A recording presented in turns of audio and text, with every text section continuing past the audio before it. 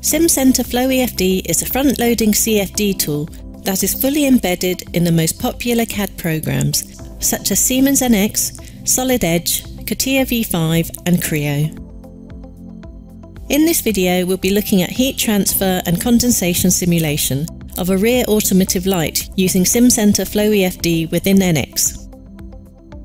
Let's take a look at our rear lighting. The ambient air is 20 degrees centigrade with 40% relative humidity.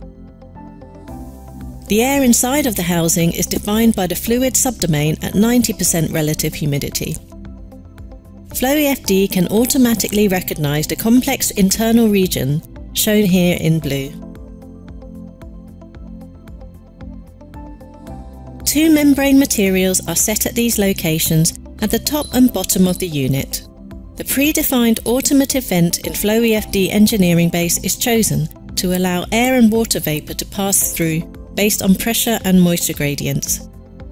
The purpose is to remove moisture and eliminate unsightly condensation and water ingress into the unit.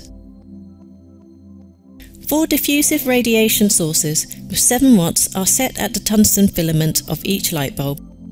The radiation is calculated by using the Monte Carlo ray trace method for this model. The reflective surfaces have a special radiative surface applied with a high specularity and low absorption. Let's take a look at the results. We can use the cut plot to examine the solved parameters. For example, temperature or relative humidity. Similarly, we can utilise the CAD geometry to generate surface plots. Next, let's take a look at the ray trajectories calculated by the Monte Carlo method.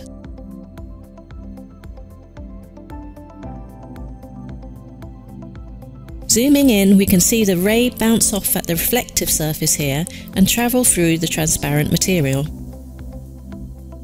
Now, let's study the condensation with a lens with a transient study.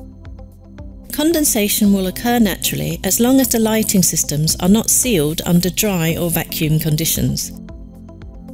When automotive lights become foggy, it weakens the light output, which can be dangerous, especially during wintertime. In some worst cases, the corrosion caused by humidity can also be a serious problem. Let's figure out how much of a predefined 10 micron film thickness is burnt off over a 600-second period. Building a solution on top of the steady-state result we have, we can greatly save the computational cost. Utilising the Transient Explorer, we can see the film thickness on the lens with respect to time.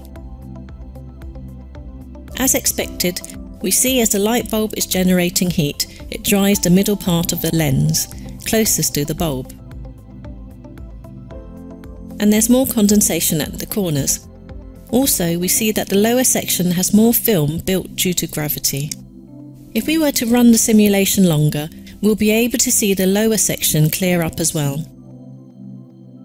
As this example has shown, Simcenter FloEFD not only helps the design engineers to front-load CFD analysis for heat transfer and flow analysis into the design process, but also provide accurate thermal modelling of lighting sources, including LEDs. Fully embedded in Siemens NX, Simcenter FloEFD keeps pace with the speed of design and minimises disruption to the workflow. For additional information about FloEFD and how it can help you, please go to the link on screen.